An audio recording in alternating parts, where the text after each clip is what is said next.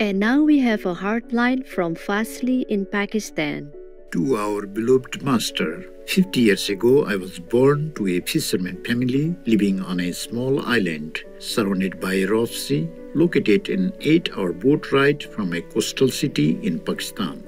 Following the family tradition, I started fishing and working the same way as previous generations.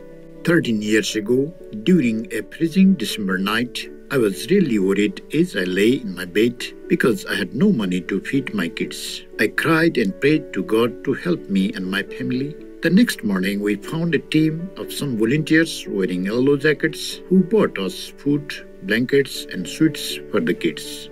I was so sure this help was sent by God as I prayed a lot the previous night. I asked them who sent this food, as in my mind it was sent by God. They showed me a picture of a very graceful lady with very much spiritual energy. Since that time, I had this feeling that there was some connection with God.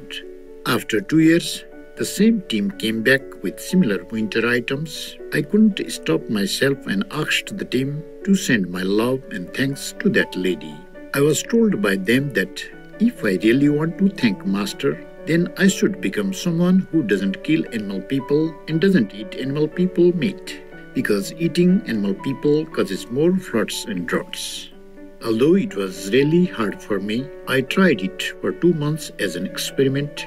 I started feeling better health-wise and became a very positive person after giving up eating animal people meat and fish people.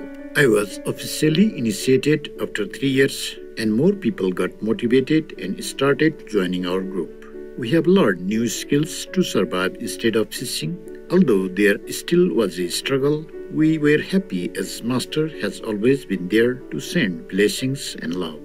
This year, Pakistan had the worst flood in its history, and millions of people were suffering without shelter in chilling winter nights, as we were suffering 13 years ago.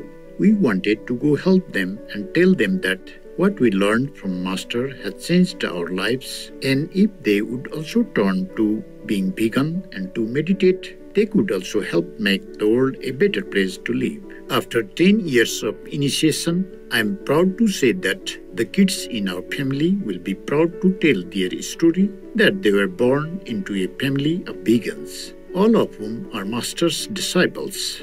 We thank Master. Right now, there are 80 people in our fisherman village who have become vegan because of our saints' help and bringing Master's blessing to support 12 Konin saints to meditate together for old vegan, old peace, even during hard times, because the sea is getting higher and higher. I wish more people can be part of our vegan family and learn to live a positive life for themselves and others. We don't have enough words to thank Master for your unconditional support.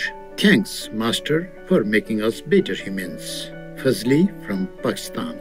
Mindful Fazli, thank you for sharing the incredible story of how you changed your life through the grace of our beloved Master. Master has a loving message for you.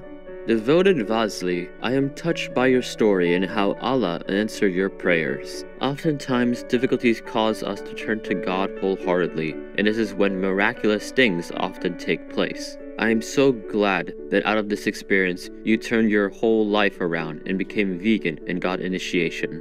You are an inspiration and have positively transformed your whole community. Please continue to practice well and share the vegan message with everyone you can, so that all disasters will end when world peace has finally arrived. May you and the benevolent people of Pakistan live forever in Allah's protective shield. Please convey my love to all your brothers and sisters in the village, with God's forever grace.